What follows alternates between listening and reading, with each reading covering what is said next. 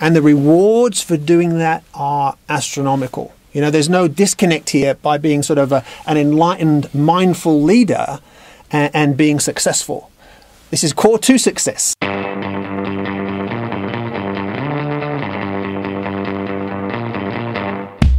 Welcome back. I've got Ian Lowe with me again. Hello, Ian. Hi, John. Hey, we've had lots of great discussions, and thank you very much for your time and your thoughts. But one of the things that crosses my mind, particularly in the last discussion, we were talking about our intent, etc. A lot of it comes back to the way we see ourselves, doesn't it? It does. It does. And I think this is something I think about a great deal as well. And I think with what we've been talking about recently in terms of the volatility in the world, this VUCA era that we find ourselves in, I think we really need to examine the roles that we play in our own lives and also in our professional lives. I think we need to see ourselves as leaders. I think Sylvia Damiano from the About My Brain Institute said it really well to me recently. He said we need to own our own leadership. Right.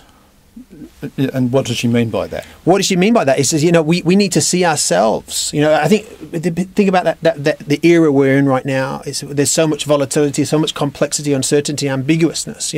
What do leaders do? Leaders inspire people into action. Very good point. Despite all the barriers and obstacles that they face, how do you inspire? So you're saying we should all be leaders? We are. I think that we are all leaders. We all have the ability, the capability, and I think maybe even now the responsibility. If you think about sales, in the sales environment, there are more stakeholders these days, especially in larger sales. Oh, right? Tell me about it. More complex sales. It's very complex. Longer sales cycles, more stakeholders, more competitors. There's never been a more urgent requirement for us to be able to lead all stakeholders through all the different stages of the buying process than now. To do that, we need to see ourselves as leaders. And I guess we need to see ourselves as being very capable individuals right from the ground up. Yeah, absolutely.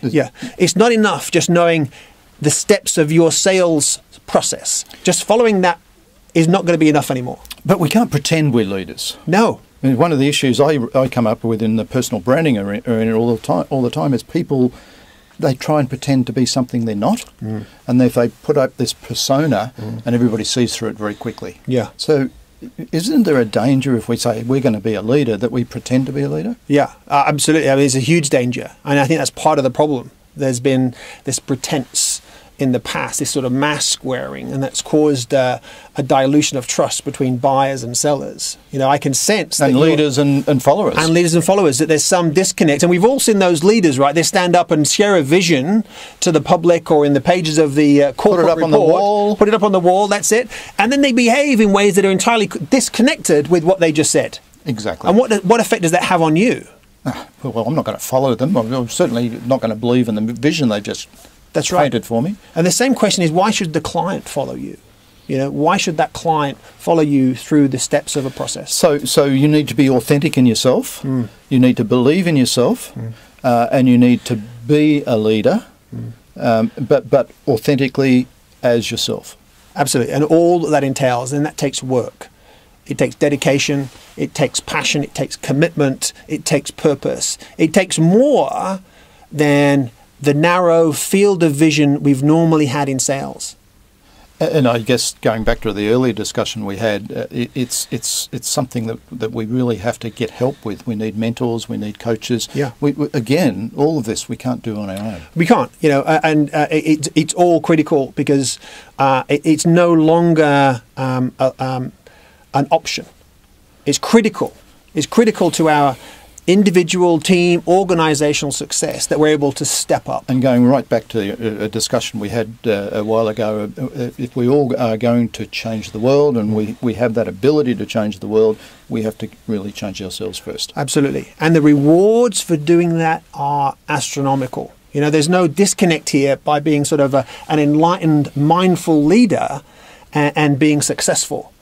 This is core to success. Hey, Ian, you're a great leader. You're inspiring me to really be much better than I am. Thank you very much for that. Thank you, John. And hopefully you've inspired the audience out there. Also, I really hope so. Thank you very much. Pleasure.